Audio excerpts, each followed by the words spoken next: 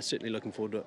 Okay, we saw Tunzelman in one of the heats here today. How is the team overall progressing, especially a horse like Sherrif? You've got some nice horses to look forward to for the season ahead. Yeah, really happy. We've got a nice group of horses right over the board.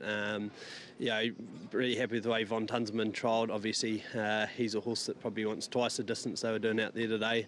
But Danielle reported he felt well, and as you say, the likes of Sherrif and Hanger and things are all coming to hand nicely. But they're just going to wait until the track's firm up a little bit, and hopefully we'll have a lot of fun. Yeah, certainly no rush with those two particular horses you mentioned there, because what we saw from them last season, there's a fair bit in front of them for the season coming up.